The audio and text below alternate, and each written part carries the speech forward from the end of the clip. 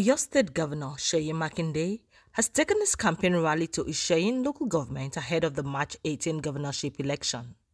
Makinde is the governorship candidate of the People's Democratic Party (PDP) in the state. He was joined by Peller, Oyo North Senatorial candidate of Accord Party and member representing Iseyin Federal Constituency in the House of Representatives for the rally. Also, the coordinator of Iseyin Elders Council, Alhaji Moshood Olarenwaju, on behalf of the people of Iseyin, commended Governor Makinde on the giant strides recorded in Iseyin. Makinde used the opportunity to inspect ongoing works at Iseyin Campus, College of Agriculture and Renewable Energy, Ladoke Akintola University of Technology, LAUTECH. Wọ́n sọ fún mi pé àwọn kan parọ́ ní ìgboro pé campus ta ni a fẹ́ ṣe sí Iseyin ìgbéró ni. Èmi dẹ̀ mọ̀ pé lórí tébù mi the commitment ta ti ṣe sí campus yìí is well over 5 billion naira in commitment tí iṣẹ́ dẹ̀ lọ.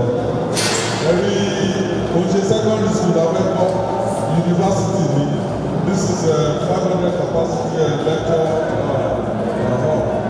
So ẹjọ́ ẹ lọ sọ fún àwọn tí wọ́n wà nígboro tí wọn ò tí ì wá síbí pé one of these days bí UI ṣe jẹ́ tourist center nígbà kan tó jẹ́ pé gbogbo wa ẹ tí ò níwèé kàgbọ́n á lọ wo ní UI bó ṣe rí campus bíi lọ́dún tó parí òun náà ti di tourist center ó jẹ́ pé wọ́n máa wá wọ́n máa rí. Ìbò tó sì bọ̀ yìí ọkàn mi balẹ̀ torí pé iṣẹ́ tọ́lọ̀ ti parí mo dẹ̀ promise yìí pé omi ti fa package fíìmù tó dùn ju omi tuntun apá kìíní lọ. Ẹ ṣeun.